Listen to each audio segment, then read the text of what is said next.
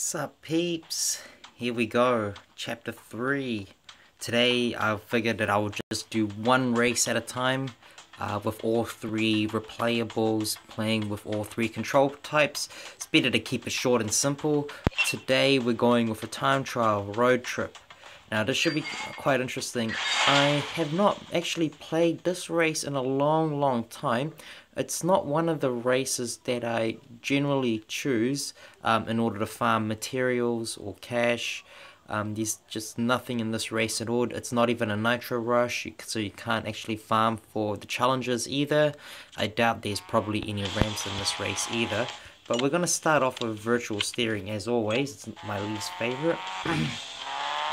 And we're just gonna give it a run. I'm quite interested to, I'm actually quite interested to find out how long this track is. But just looking at it right now, it's not long at all. Oh, and I made a mistake here, but shit happens on virtual.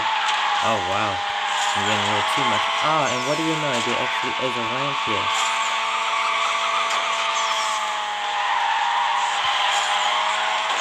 Can I make the next one? Oh my god. That was a horrible run, but oh well, it is what it is. It's actually fairly short. I was quite amazed at how short it is. You know, there are so many tracks just like this.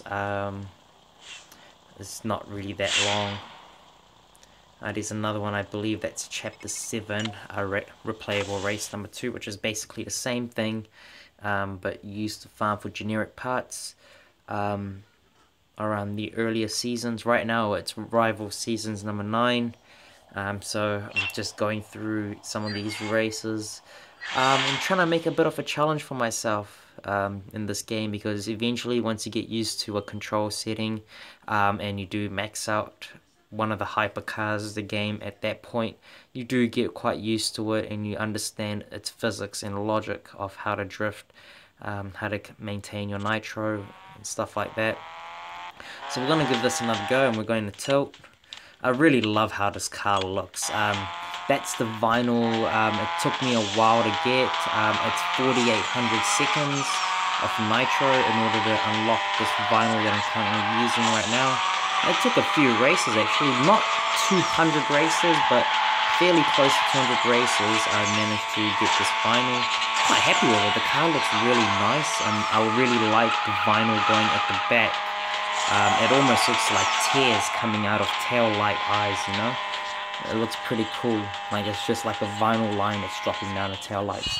Looks really nice. And I really do like the sides as well.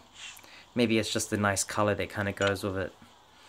The rims are not too bad. I believe that they are 5-star rims. So in order to unlock these rims, I believe you do need to get 5 stage ups, all 5. So yeah, there's quite a few things here. I'm almost finished with the airtime mastery as well. This is almost about to be my first street car that I've completed. As in vinyls, all the vinyls are almost pretty much unlocked. Just need one more, which is 1,000 seconds of airtime. Not actually too far off that at the moment. Really love driving this Truno for some reason. It just really makes the game how I used to remember it when I started off, and with the experience that I've gained so far, I've managed to beat the chapter 10 boss with this car, with its max PR at only 553. So yeah, I've actually managed to get through quite a bit. I can get through quite a bit of this game in the underground area just from this one car as long as it's max. Yeah, so I'm just gonna run my normal touch and kind of see how much easier the game is to me when I run touch. Yeah, it's just, you eventually get used to the game over time, and it's not really anything special, I suppose, at the end of it all. So you can only try using different control types, understand the physics. It does bring a challenge, it makes the game a little bit more fun, and that's the reason why I do this, and just want to kind of just share what it's like and how challenging it can be, and how different the game can actually get when you try something new instead of the whole normal thing that you generally would do. Anyways, that is the end of chapter 3, replayable race number 1.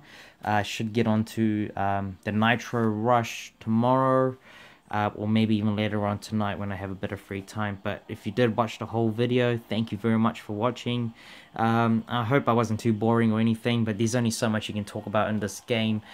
If you really want to go off topic, it gets a little boring after that, and you can eventually get lost in translation. But thank you. Hope to see you on the next video. Thank you. See ya.